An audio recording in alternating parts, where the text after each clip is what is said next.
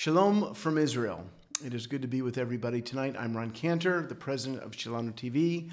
I'm also the director of Messiah's Mandate, and I want to talk about genocide. I want to talk about today's hearing at the ICJ, that's the International Court of Justice, where South Africa and South African lawyers accused Israel of deliberately committing genocide. Now, they took 3 hours to make their case. I'm not going to take that long to combat their case or to give a rebuttal, a response. But I do hope you'll watch this. I do hope you'll listen, because there is that proverb that says the first to bring their case seems right until another comes forth. Now listen, I'm not a lawyer. I don't have the training that they have. I haven't prepared like they have. So the fact that I'm going to make a case that really does, I think, combat theirs shows how weak their case is. They're smarter than me. They're more educated than me. They got law degrees. Some of them wear wigs. I have no wig. I wish if I had a wig, I would wear it, because then I would look very judicial. But in lieu of a wig, I'm just going to make some arguments. And I want to start with point number one. What is genocide? According to the Google, genocide is the deliberate killing of a large number of people from a particular nation or ethnic group with the aim of destroying that nation or group. Okay, I am not going to deny that the past 3 months have been horrific for the people of Gaza. Obviously, we can't separate that from October 7th. But still, if you are an innocent person in Gaza and you find yourself in the middle of the war, it's horrific. I understand that people, they need food, they need medicine. I don't blame Israel, I blame Hamas. But let's just talk about what has happened in Gaza. So genocide. If Israel is committing genocide, it means that our goal is to do, first of all, Gaza is not a nation, but let's just pretend like it is. Let's pretend like Gaza is a nation. And our goal, if we're going to commit genocide, would be to destroy that nation, to get rid of it completely. So it means we'd have to kill everybody there or move them to other nations. Now, if that is our goal, we're not doing a very good job. Let's go back to 1948. As I understand it, in 1948, when Israel became a nation, there was roughly 60 to 80,000 Arabs in the Gaza area, which, by the way, was for 20 years controlled by Egypt, not Israel. Until 1967, it was controlled by Egypt. And we won't even get into all that, how the Egyptians treated them, but they didn't treat them well. Today, fast forward to 2024, there are 2.3 million Arabs in Gaza. So roughly 70,000 back in 1948. Now it is, what, 30, 40 times that at 2.3 million. That would be the vast opposite of genocide.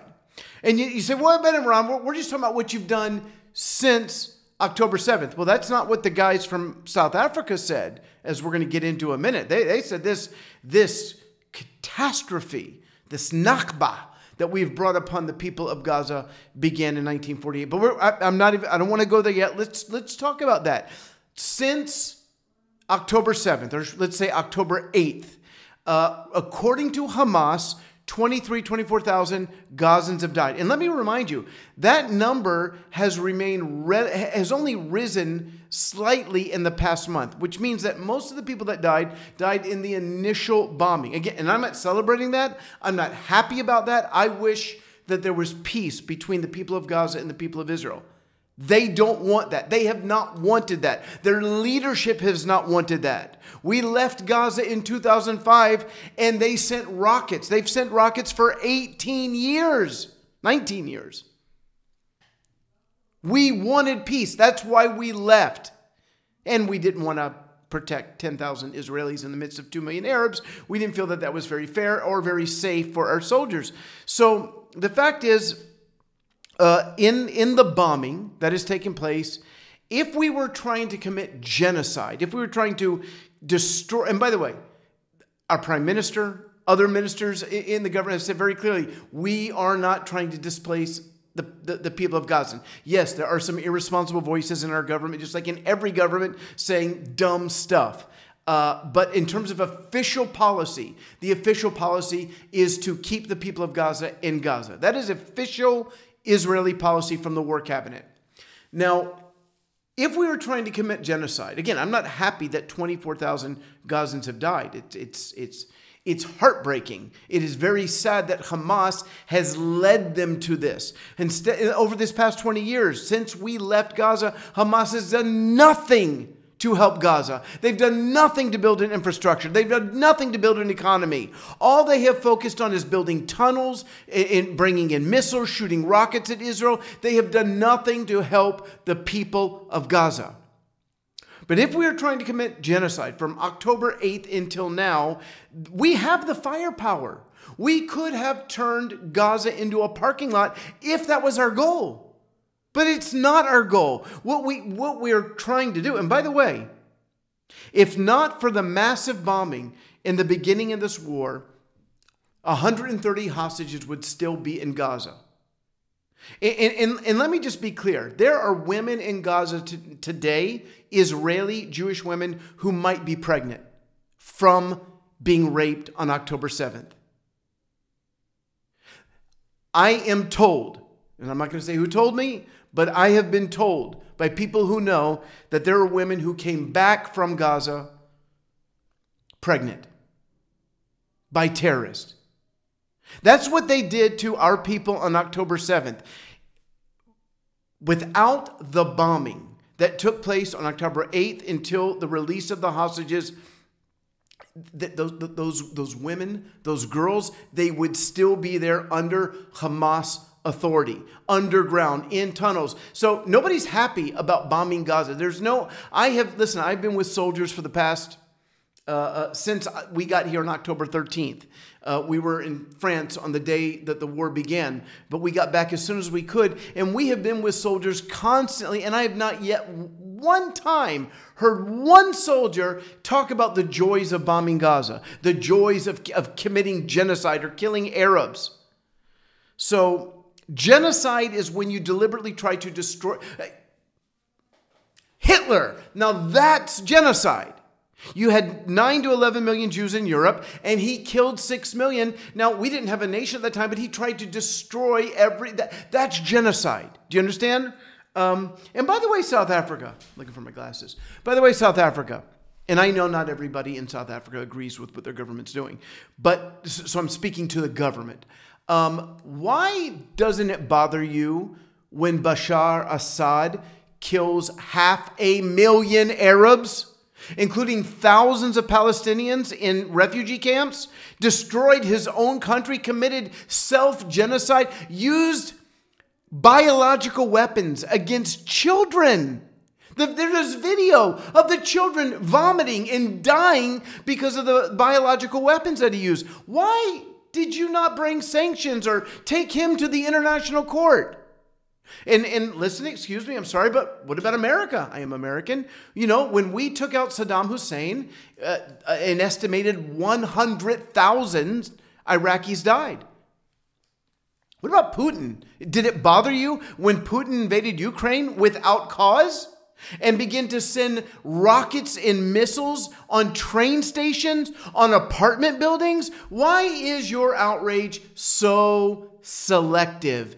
Could it be that you just don't like Jewish people? That you hate the state of Israel? I'm going to say yes, it could be that. Okay, I've got a few points that I want to make here. So number one, no, it was not genocide, because genocide, if that was our goal, it would have been done already. They're growing in Gaza. They're not getting smaller. Number two, their presentation was unbelievably one-sided. They played videotapes of the destruction in Gaza. And again, nobody's happy about that. But why didn't they play video? They did mention Hamas, only to say that what Hamas did on October 7th didn't start on October 7th. And if I'm honest, they did ever so briefly. You might have to watch it a few times, but they did condemn Hamas's actions on October 7th, only because you can't really talk about Israel's response without, but then they spent 3 hours talking about Israel. They could have played tapes video recordings of Hamas, of them killing. I've seen it.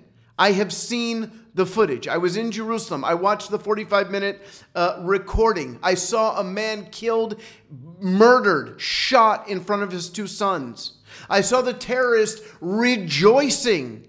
By the way, they did play videotapes of the Israeli soldiers being encouraged by their leaders, but they didn't play any of the recordings of the Hamas terrorists screaming, Yalla, Allahu Akbar, Allahu, as they killed Israelis. They didn't talk about the Israeli women who were raped. They didn't talk about the Israeli women who, like I said earlier, may right now be pregnant with the child of a terrorist.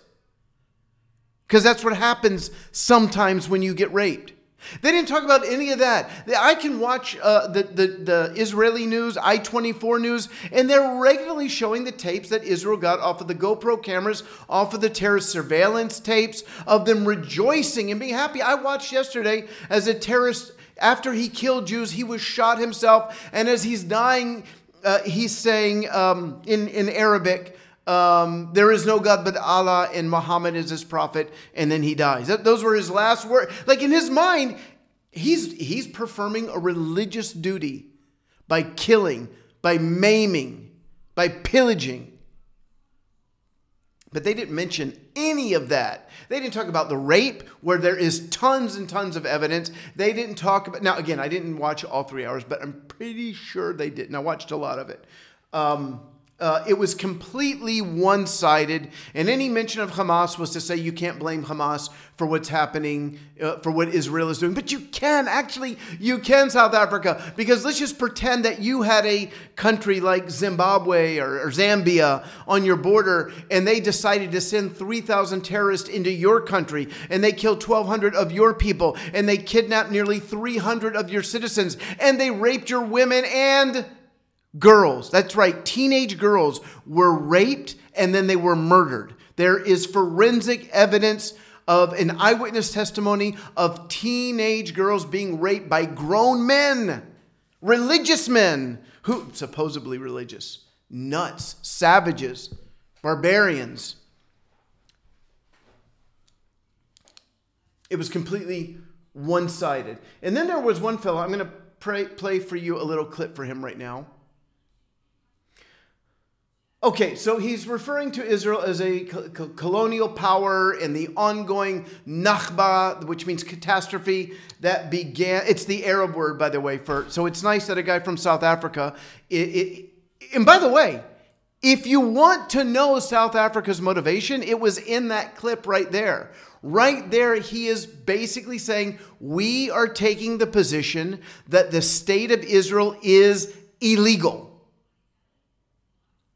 In other words, it would appear that he is actually for genocide. He seems to want to get rid of the state of Israel. He is at least saying that what we did in 1948 when we reestablished the nation of Israel was illegal, was a Nakba, was a catastrophe for the people here. That is absolute nonsense. And yes, I am getting angry because you should know better. You are a smart individual. You have studied history, and that is absolute nonsense. Number one, the people of Israel have history here that is documented by the Bible itself. It is proven by DNA evidence that we were here. We were displaced by the Romans in 132. We have a right to be in our ancient homeland. That's number one. Number two, you call us a colonial power? In other words, now I get it. You're saying, like, you know, the British and the French came into Africa and they took, and I'm with you there. That's not good. That's not right. That wasn't good for the people of Africa. But don't try and copy paste that on Israel. Half of Israel, the Jewish people, forget the 2 million Arabs that live in Israel. And I don't mean forget them to forget them because they're part of the nation. I mean, let's not talk about them right now. Let's just talk about the Jewish citizens, 7 million Jewish citizens. Half of them are Middle Eastern. Half of them came from Morocco, from Iraq, from Iran, from Yemen, from Lebanon, from Syria, from Egypt, from all over the Middle East. And by the way, why did they come here? Because once Israel became a nation, they began to be persecuted in their nation. Just the people of Iraq, if my memory is correct, 130,000 Iraqi Jews came to Israel. They had to leave behind $30 billion in assets. In Morocco, it was illegal. There were so many Jews leaving that they made it illegal for Jews to immigrate to Israel. For 5 years, the Jewish people had to illegally, secretly, on boats that were not safe, come to Israel. And the last one was called the Agas, which sunk in the Mediterranean Sea. Everybody died. And finally, world pressure caused Morocco to change their position. But a colonial power. So, first of all, what colonial force came in here to take over? Because again, I assume you know history. It was the Ottoman Empire that ruled this, where I'm sitting right now. I am in Israel. It was the Ottoman Empire that ruled here for 400 years. In 1917, Great Britain took control. And yeah, that would be a colonial power if they made it part of Great Britain, but they didn't. They had a custodialship. Custodial? I don't even know how to say it. They were given what's called the British Mandate of Palestine. But in 1946, they said, we're out of here. We're done with this. We want to get out of here. There was no Arab state here ever. Ever. Before the Turks, it was the Mamluks. There was never there's no, again, you probably know that if you're watching this, there is no such thing. Never was a such thing as a Palestinian state in this area where I'm at right now, in Israel, in any part of Israel. Israel did not take this country from anybody.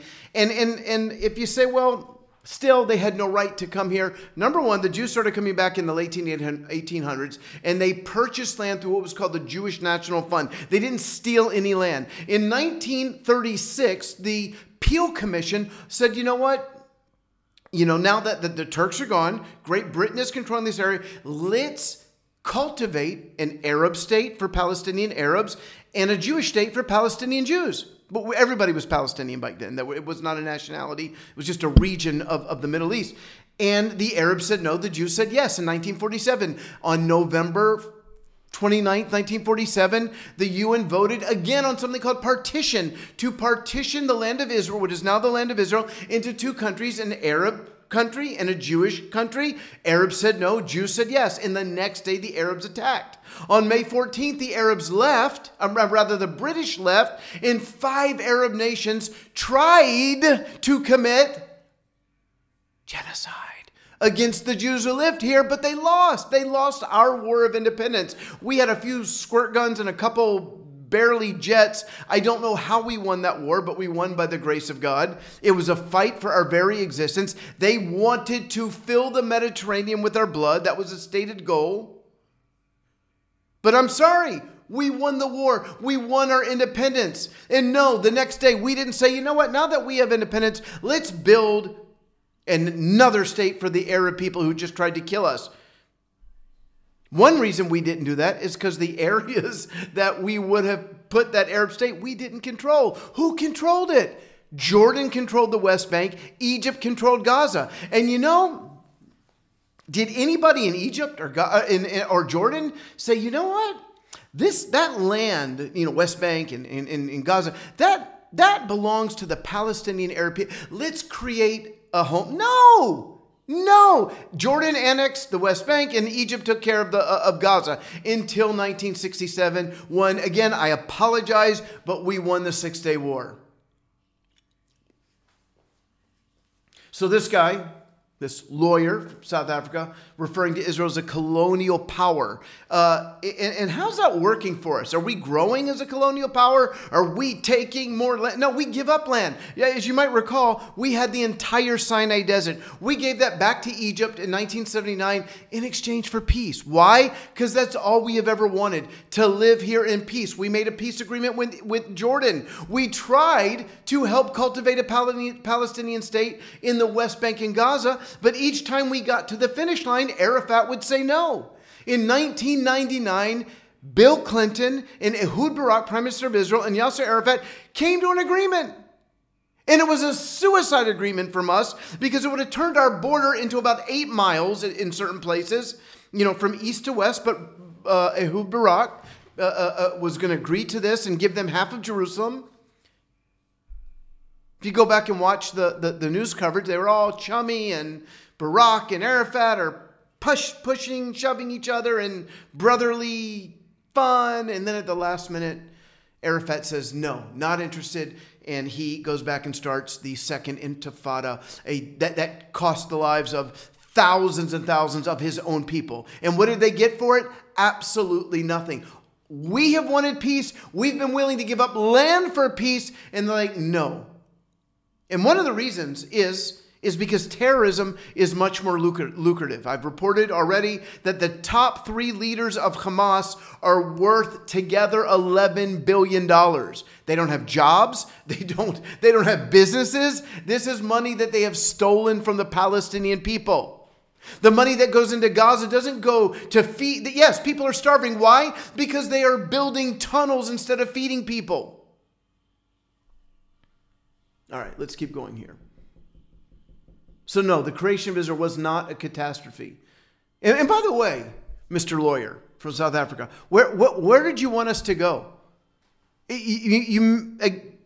Again, I'm assuming you're a smart person because you're a lawyer, but you do know that the Holocaust ended in 1945, just 3 years before, where 2 out of every 3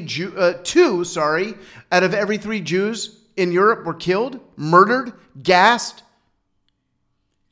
Where did you want the survivors to go? Should they have stayed in Germany? Maybe they should have gone to Poland or to Ukraine or to... Where should we have gone? Nobody wanted us. Nobody was opening the doors for us. We came to our ancient homeland. We came back to Israel. And we rebuilt this country, and it's beautiful. It's a beautiful country. Everybody who hates Israel and thinks that we're just this horrible people, you've never been here. You've never seen this country. You've never eaten with Israelis. You do not know what you're talking about. I have lived here for 20 years, and I can tell you that the people of Israel are a good people, a peace-loving people, and we are surrounded by people who want to kill us. I apologize that we built a strong army. I apologize that we defend ourselves. But you know what? You could have had peace for the last 80 years. If you could simply accept the fact that we are not going anywhere. This is our country. We're going to stay here. We have a title deed that is written by God himself. But even with that, we would treat those among us just wonderful if you would simply live with us in peace. But you haven't wanted that. I don't even know where I'm at. I'm going to go with number 4. Apartheid.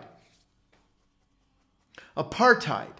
That's what this fellow accused us of. Now, again, I understand if you are black and in South Africa, and if you lived through apartheid, that you would certainly not want that on any other people. When I look at the history of America, and I know that there was a time of not only slavery, but after that segregation, you had situations where blacks could not drink from the same water fountains of white people. That's disgusting. You had schools that were segregated. We don't have that. You have beaches that were segregated. In fact, I just saw on Wikipedia a sign from Durban, South Africa, that it said this, according to the law, this beach is for the white race only. So I get it that you're sensitive to that, but we don't have that here. And you know what's worse? Is you didn't say merely that we are committing apartheid against the Palestinians, which we're not. They could have had their own state. They're governing their own selves. They have their own police force. I don't know how. Anyways, but you said it was on both sides of the Green Line. If you don't know what the Green Line is, that is the 1967 borders. So what he's saying is that the 2 million Israeli Arabs, those are Arabs who live inside of Israel, he's saying that Israel is committing apartheid. Let me just ask you this. During apartheid, were there any black Supreme Court justices? I really don't know. I'm not an expert on South African apartheid, but I'm going to say no. I'm going to guess no. We have Arabs who are in our Supreme Court. What about doctors? What about lawyers? We have Israeli Arabs who serve as doctors and lawyers. What about beaches? I lived in Tel Aviv for 20 years, and every Friday when I would go to the beach in Tel Aviv, there would be hundreds of Arabs from Jaffa who were having picnics and cookouts in the grassy area right in front of the beach. And you know what? That was cool. That was fine. There was no sign up that said, this beach is for Jews only. So I don't know what in the world you're talking about. There is no water fountain in Israel that says this water fountain is for Jews only. No, I'm not telling you it's perfect here, but here's what I can tell you. Now listen to me. There are 2 million Israeli Arabs. And you know what? They're not running away. Those 2 million Israeli Arabs could live in Jordan. They could go to the West Bank. They could go to Gaza. They could go to Syria. I don't know why anybody would want to go to Syria, but they could go to Syria. They could go to Lebanon. They could go live in, there's so many Arab states. Saudi Arabia, Yemen. They could go to North Africa, Morocco, Libya, Egypt. They could go to any one of those countries, but they choose to stay in Israel. Why would they choose to stay in a country that is apartheid, that separates from them, that discriminates, that hates them, that they have no freedom? Because maybe it's not like that. You know what? They have passports that says that they're a citizen of the state of Israel. They can travel. They have freedom of speech. Oh, by the way, in South Africa, did you have black people that were in your government? I'm going to say no. Right? I bet somebody send me an email if I'm wrong, but I'm pretty sure that under apartheid, there were no black people in high positions of government. If any positions, we have Arab parties in our Knesset. Sometimes as much as 20% of our Knesset is Arabs representing the 20% of Israel that it typically does not get that high. Arab Knesset members, and they say the most horrible things about the state of Israel, and they don't go to jail. They accuse us of all the things that you're accusing of. Not all of them, by the way. Some of them want to actually try and advocate for the people in their community. But some of them are just, they hate the state of Israel. They hate Jewish people, and they say it out loud. No consequences. Why? Because we have freedom of speech. We have freedom of religion in Israel. I can speak against our prime minister, and I have. I am not a fan of the current prime minister. But you know what? If I say things about him, no one's going to arrest me. So no, this is not an apartheid country. Yes, our government used speeches to motivate our soldiers. They played videos of Prime Minister Netanyahu, Defense Minister Gallant, encouraging the soldiers. And I don't know if you understand, but this is a war. Wars are not pretty. Did you ever see Braveheart? Can you imagine, the main character in Braveheart, played by Mel Gibson, getting up there, and William Wallace, getting up there and saying, now we're going to go to war, but I don't like the face paint. I don't like the face paint. It's a little bit too violent for me. No, you're fighting for your survival. They were in that movie. They're fighting for their survival. Israel is fighting for her very existence.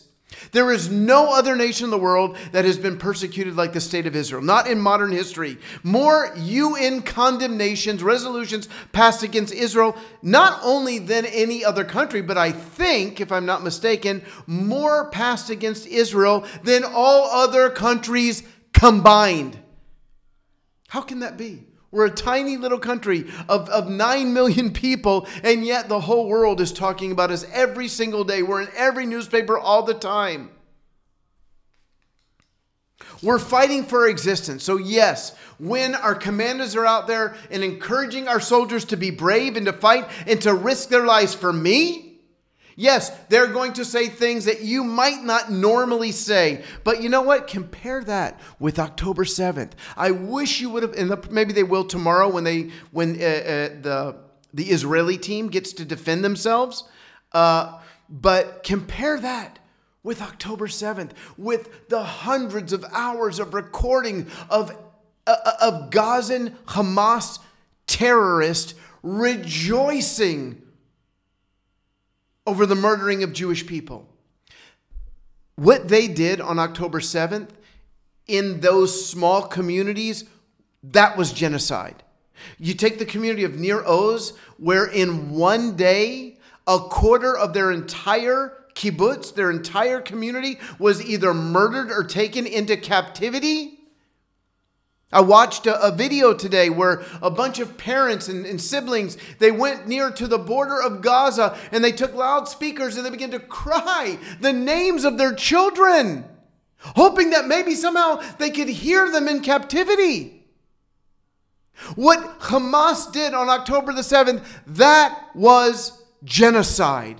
When you come in and you just and you say, well, no, because they only killed 1,200, they would have killed everybody.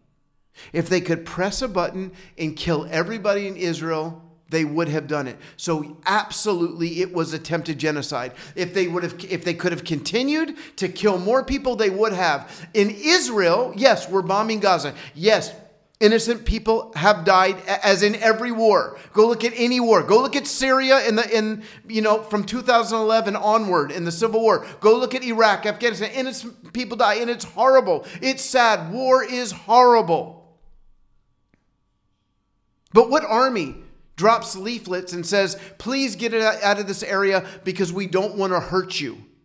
We're going to be bombing this area. What army telegraphs their next move? That's what we do. What army opens up corridors for safety to help give? I mean, there is tons of video out there of Israeli soldiers giving water to the people of Gaza, giving food to the people of Gaza, giving medical attention. Is it our fault that Hamas has turned their hospitals into headquarters? That they hide behind grandmothers and babies? That they hide in schools and in houses? It's not our fault.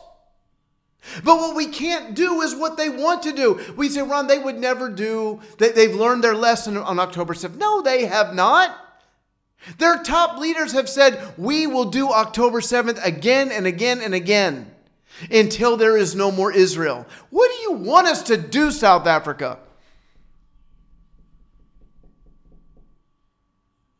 Hamas is the leadership of Gaza. They're hiding underground. They are risking the lives of their people. What do you want us to do? All right, lastly, what do we got here last?